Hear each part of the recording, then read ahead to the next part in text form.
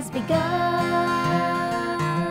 a good work in you. Being confident of this very thing. Being confident of this very thing. That he who has begun a good work in you, he will perfect it. My God will perform it. He will complete it until the day of Jesus Christ.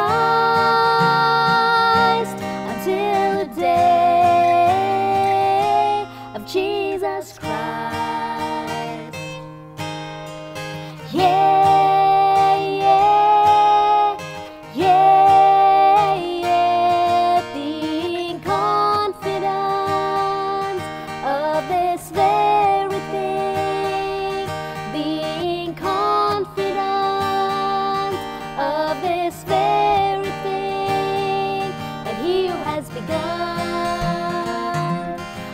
Work in you, he will perfect it. My God will perform it. He will complete it until the day of Jesus Christ. Until the day of Jesus Christ.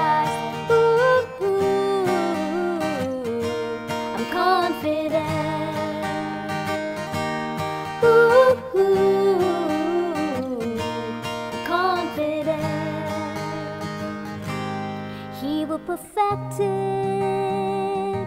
My God will perform it. He will complete it until the day of Jesus Christ. Until the day of Jesus Christ. Confident in the Lord. I'm confident. Confident in the Lord, I'm confident.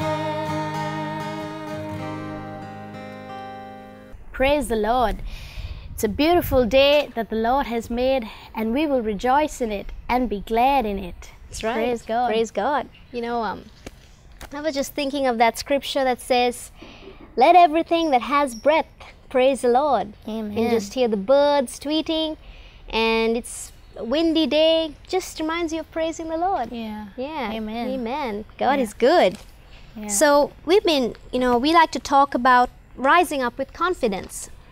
And in this segment, we want to first of all go into the scripture of Philippians 1:6. And the song we just sang comes from that scripture. I'd like to take you to that scripture. Let's turn there for a moment. Confident in the Lord. Yeah. It's good to have confidence in Jesus. He'll never leave you nor forsake you. That's the amazing thing about the Lord. Especially when we know who we are in Christ Jesus. That's right. We can be confident in the Lord at any time. Yeah, maybe you'd like to read that scripture in Philippians 1:6. Yeah. It says, it's a really good thing to walk in confidence, because when you have the Lord inside of you, you can be assured that no matter what comes your way, you can overcome it, because His grace is sufficient for you. yeah. That's what this scripture says. Let's read Philippians 1:6. It says, being confident of this very thing, that he who has begun a good work in you will perform it until the day of Jesus Christ. I really love that verse, because it says, God, He will, whatever He starts in your life, He's going to finish it. He's not going to just say, well, you do it on your own and I'm not going to help you. Yeah. God says, I'm always going to be with you, no matter what comes your way. Yeah. That's what I love about that. And, the word confident there means, it means to be persuaded of something, to have an inward certainty that you really trust and assure. Yeah. And today we want to encourage you to rise up with confidence. It doesn't matter what comes your way. when you have the inner assurance of Jesus, you will rise up and say, Lord, I will boldly declare the Lord is my helper. I will boldly declare that He is my helper. I will not be afraid. Yeah. And you know, anything that you're doing in life, you need to be confident in it.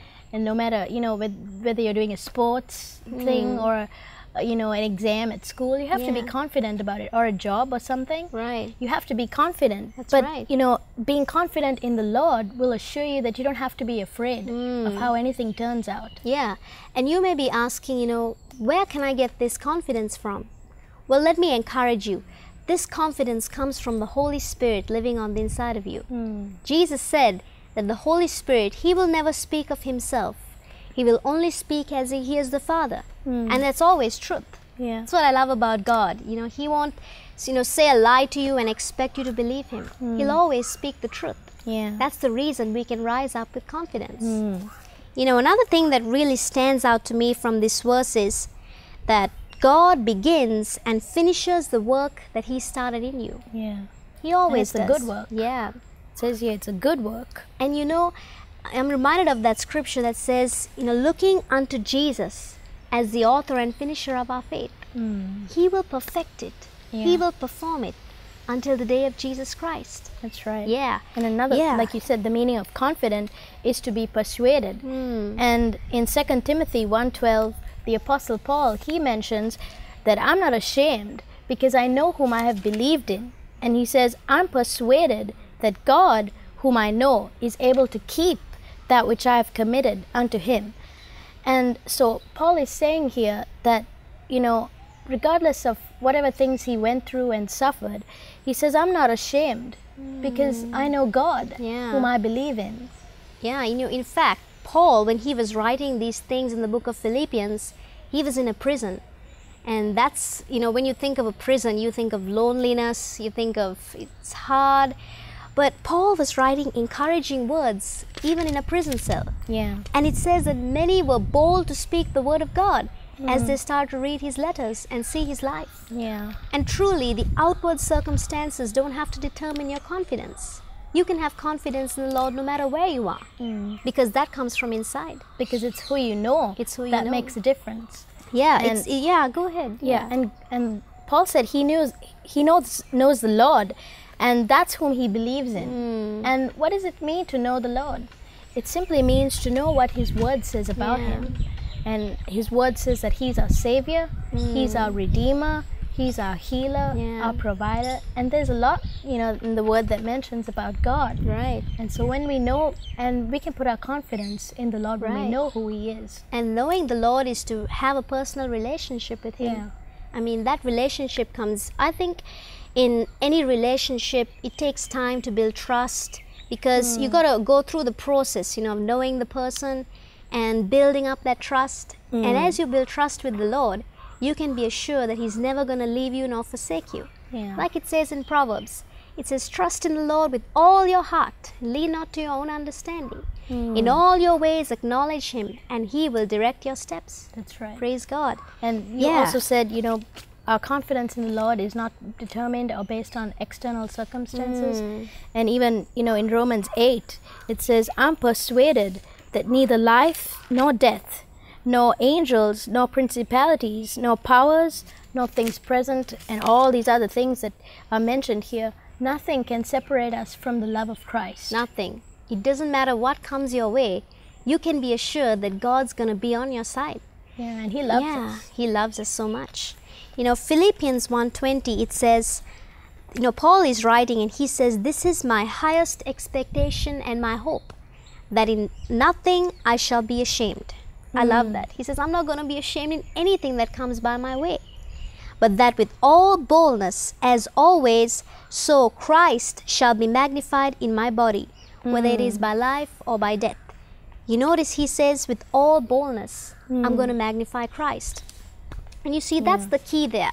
You know, it doesn't matter what comes your way, who you are magnifying in your life is so important. It could be yourself or it could be Christ.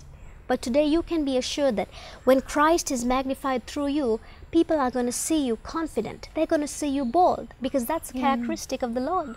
boldness. Yeah, and our confidence and our boldness in the Lord affects the people around us. Yeah.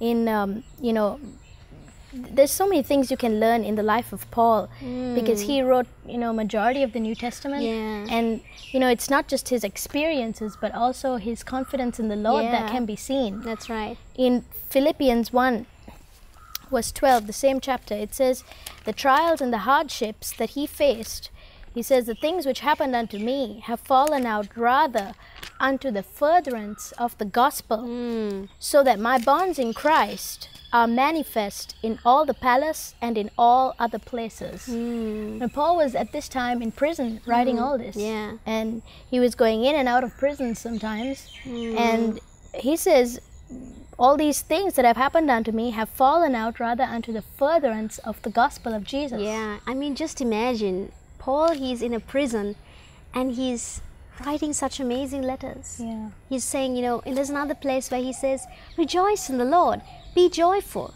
And then in another place he says, I can do all things through Christ who gives me the strength. Yeah. Because his assurance was from the inside. He decided and determined, doesn't matter what comes my way, I'm going to be joyful. I'm going to be confident in the Lord.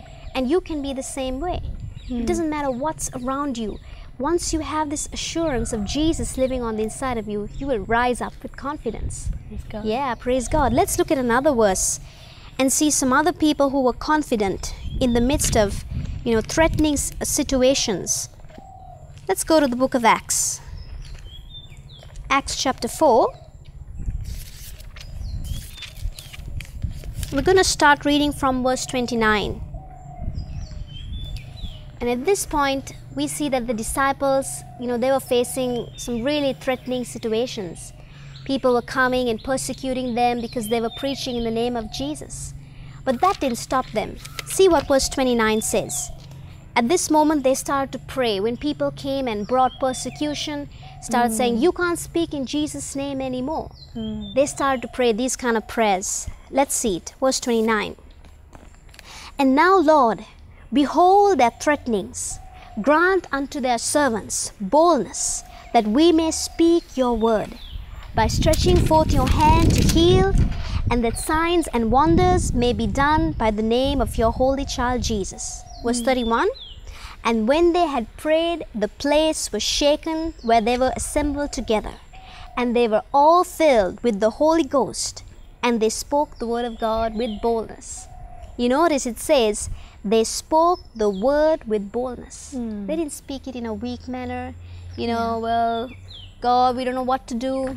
They rose up boldly in the midst of that situation. Yeah. And sometimes you have to go, every situation doesn't present itself comfortable, but we have to go against those uncomfortable situations and rise up in confidence. And it's something that you have to do purposefully. Yeah. You can't do it, just when everything is going fine. Because even here, these disciples, they prayed, and, it was through the Holy Spirit that they were able to, speak the word of God with all boldness. That was their assurance. And it says here in the first part, they prayed, Lord, we want to speak your word boldly. They didn't say, Lord, we're going to give up. This is too hard. This situation will never turn around. They said, God, we're going to speak it even more with confidence. I love that. That makes the difference, to speak That makes God's the word. difference, yeah. And in the midst of all these threatening situations, persecution, they said, God, we're going to rise up boldly. We're not going to let these things stop us from preaching the gospel. Yeah. Because the enemy out there, he wants you to stop preaching the word. That's right. He wants to put you in a situation where it's like all over. You got to give up. But today we're here to encourage you. You don't have to give up on life.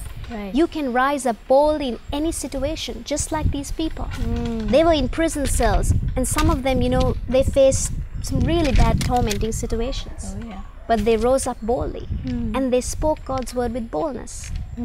So you may be asking the question, how do I rise up boldly in confidence?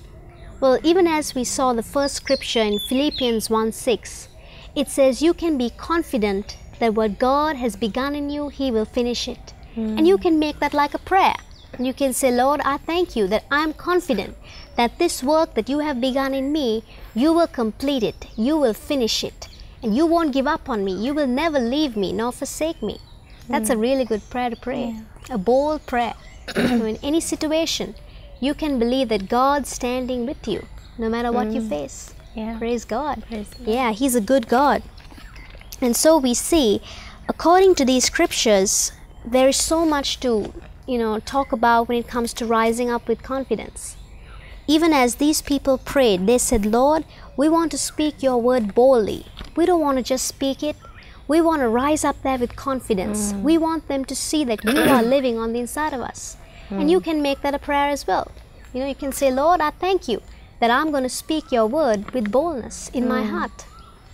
I love these words where it says, Jesus said in his word that the Lord is my helper. He says that directly to us so that we may boldly say, the Lord is my helper. Yeah. I will not be afraid what man can do unto me. Let's just quickly look at that. Okay. Yeah, that's really encouraging.